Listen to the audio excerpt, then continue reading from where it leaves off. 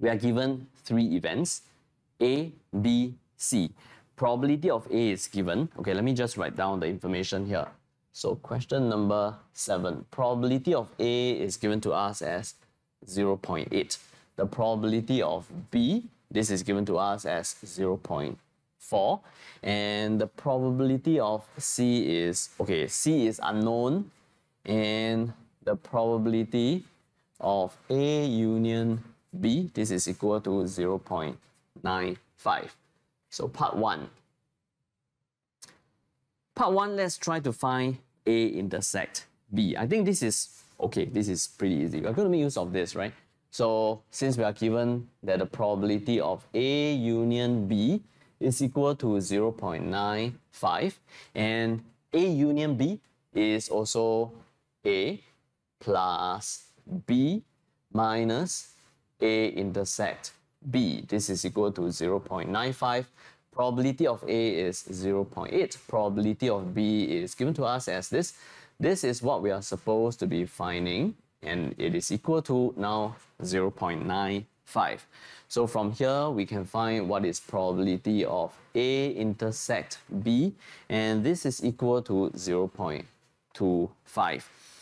And we are supposed to do a check to check whether A and B are independent.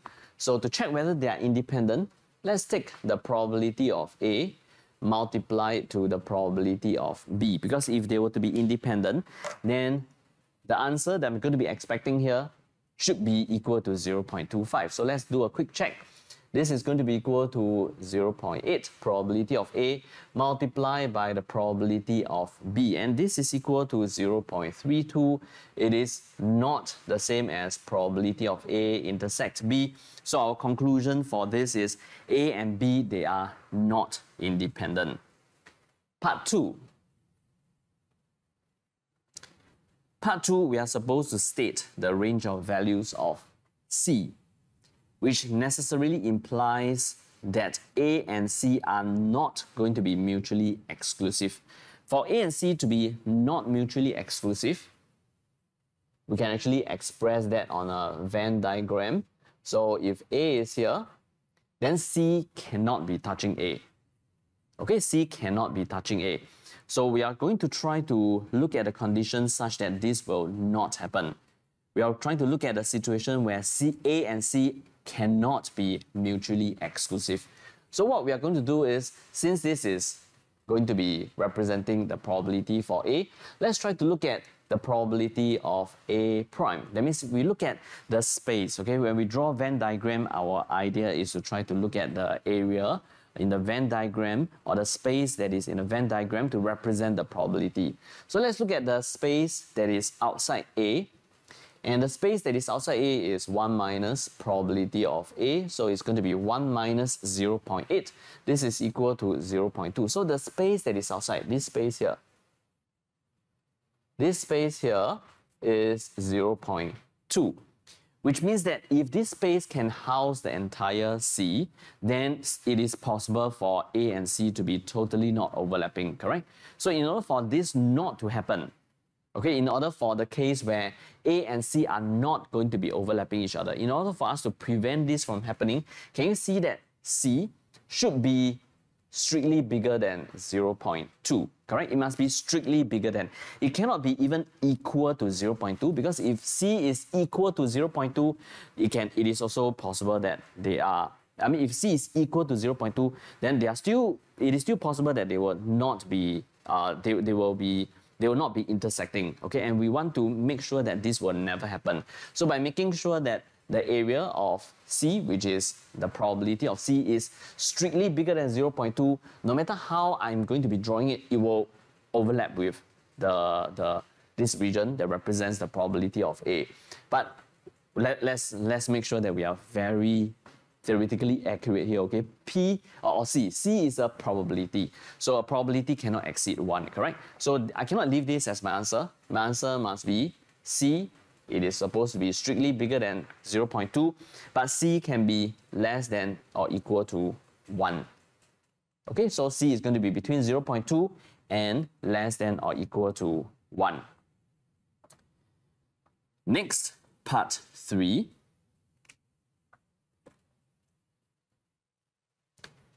we will need the answer that we found in part 1. So let me just rewrite the answer here. Part 1, we have found that probability of A intersects B, this is equal to 0.25. Let's move on to part 3. Part 3, we want to find the probability of A intersects C. And this time, we are actually given another new information, another new piece of information. Probability of C is now 0.45. Let me write it down here. So here, this is equal to 0.45, a new piece of information that is given to me. And we're also given this.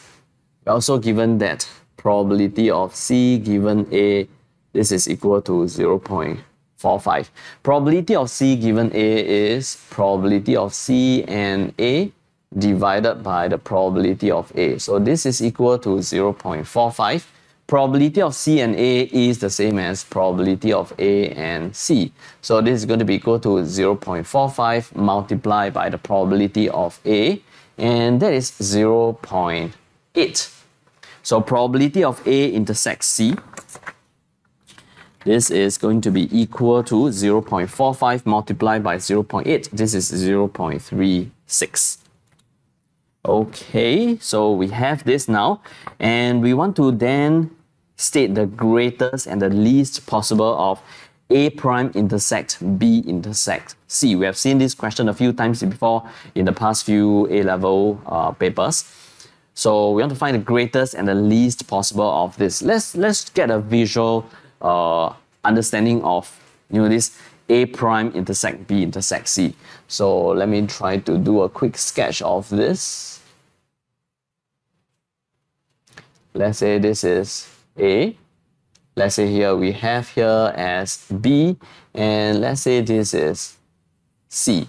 So A prime intersect B intersect C is something that must be outside of A, inside of B, and inside C. So it is going to be this region here. So this is probability of A prime intersect B intersect C.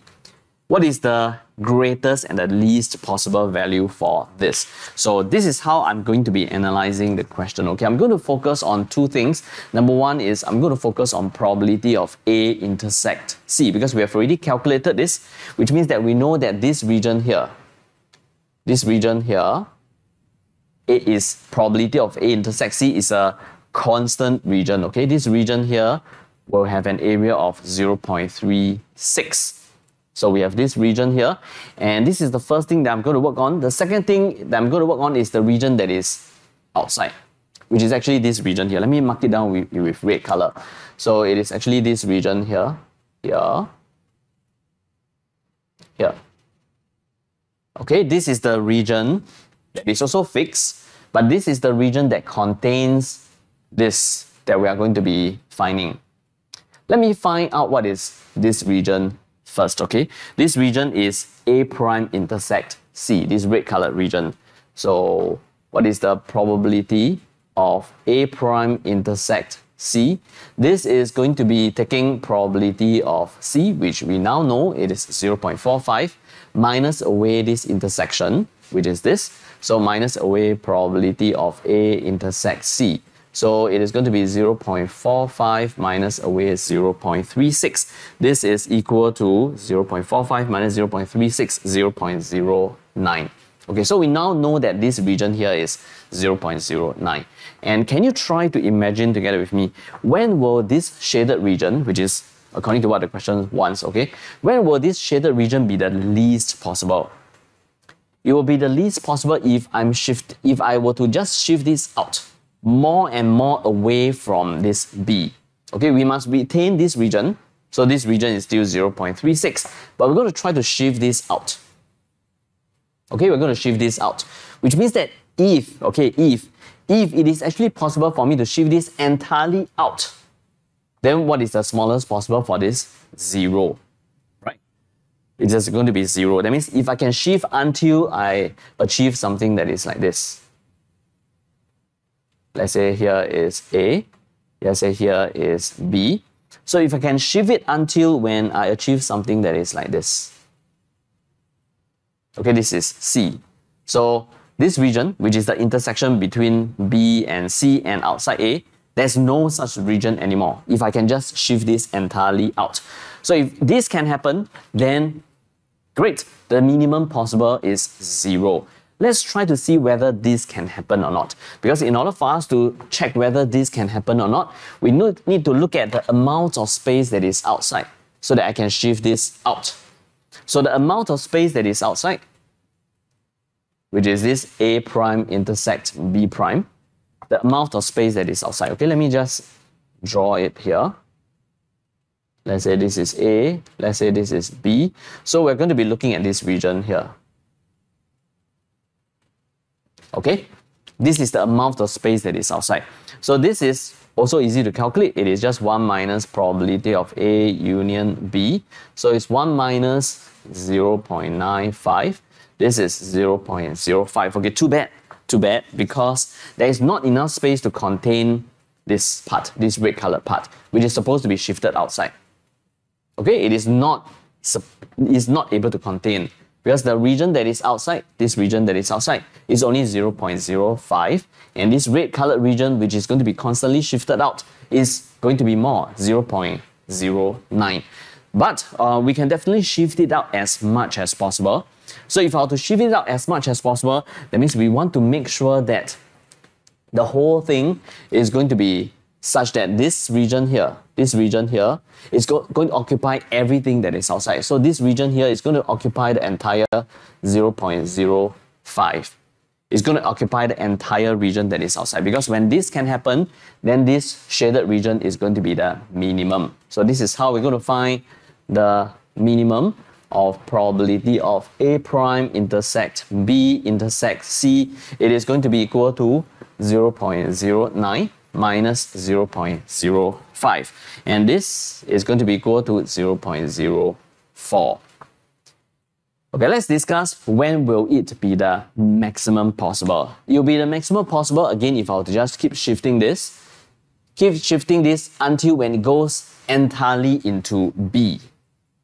This, I think, it will give us the maximum possible for this shaded region. I'll shift this until this region here goes entirely into this part of B. Okay, which means that I'm going to check whether this is possible. This case. This is, let's say, A. This is, let's say, B. I want to check whether it is possible for me to shift C until when I get this. Okay, where this region is still going to be the region that is outside A and inside B and inside C. Because if I can shift this in, then this will be the maximum possible. So for me to check this, I need to know whether there's enough space here. Enough space that is outside A and inside B for this curve C to be shifted inside. So to do this, I'm going to try to check what is the probability of A prime intersect B. So A prime intersect B is going to be probability of B minus away probability of A intersect B. And this is going to be probability of B is 0.4 minus away probability of A intersect B, which was what we have found in part 1. So minus away 0.25. This is equal to 0.15. And this is possible to contain this region, this red colored region. Okay, because this is bigger than 0.09. Okay, so now we know what is the maximum possible of probability of A prime intersect B intersect C, which is this case, where we try to shift this entire thing inside. So what is this? This is actually the 0.09 that we have calculated, right? This is the space that is outside A and inside B at the same time. So the maximum possible is going to take up just this value. It is 0.09.